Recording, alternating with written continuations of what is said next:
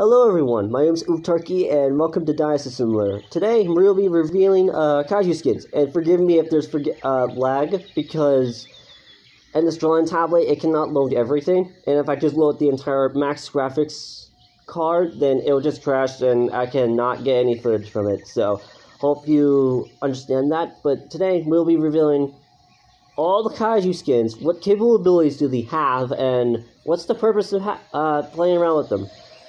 The first one is Kaiju Spinosaurus. This reminds you of Godzilla. You can definitely tell the roars, the look. It looks like a Kaiju Spino, just to be real, to be honest with you. And Godzilla from the first Godzilla movie and a couple Godzilla movies I cannot even describe or remember.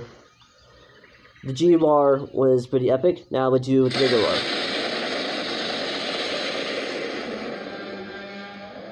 Noir is pretty awesome. Now we do the AOE attack. By the way, it's range. If anyone's near you, you take damage around everyone that's near you. This thing is good for war purposes. I recommend using it if you're doing wars and stuff. Other than that, let's go for another Kaiju skin. Kaiju Modo.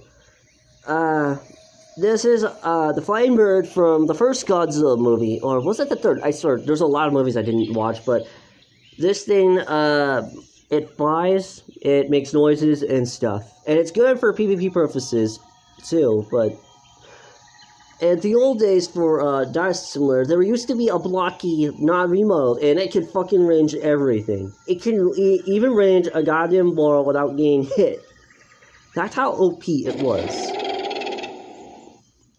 And that was its C-Roar, a growl, and the normal roar. This is the AoE. Well, male flying, but he's actually really cool. I like using this thing if we're gonna fly, because if people see this, they're going, "Oh shit, there's a giant bag-ass bird. I gotta run away. I gotta run away, you know? There's a big giant-ass bird. It's gonna end my life." Anyway, let's go for the next Kaiju.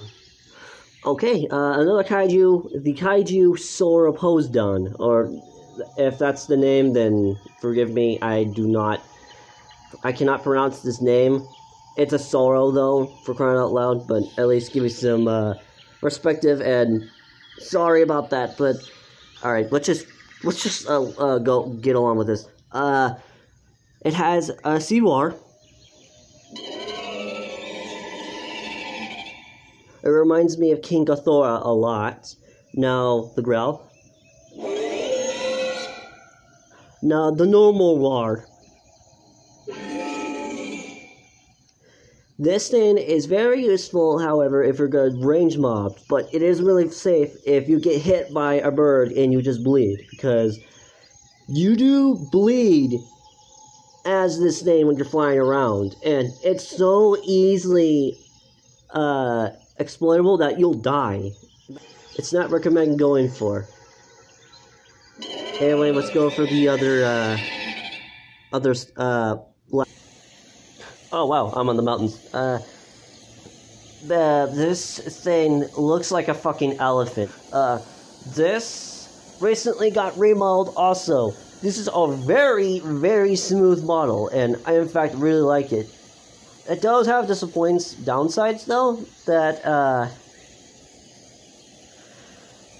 no, actually there's no disappointing downsides.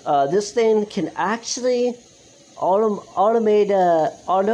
farm DNA for you. If you have a lava clicker or whatever, you could say there's no thirst on this thing, because you don't need to drink water. You can even swim infinitely. By the way, I'll show you right away. I just need to get over here because I'm fat and stupid.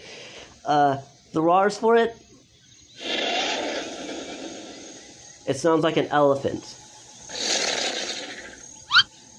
I didn't mean to shit an egg. Yeah, see, it's definitely an elephant. Anyway, I'll show you how it swims. It looks pretty cool, actually. Yeah, so look, I can't even die, so I could just sit here eating a corpse all day. And the best part is, it's an omnivore. Who wants to refuse an omnivore, right?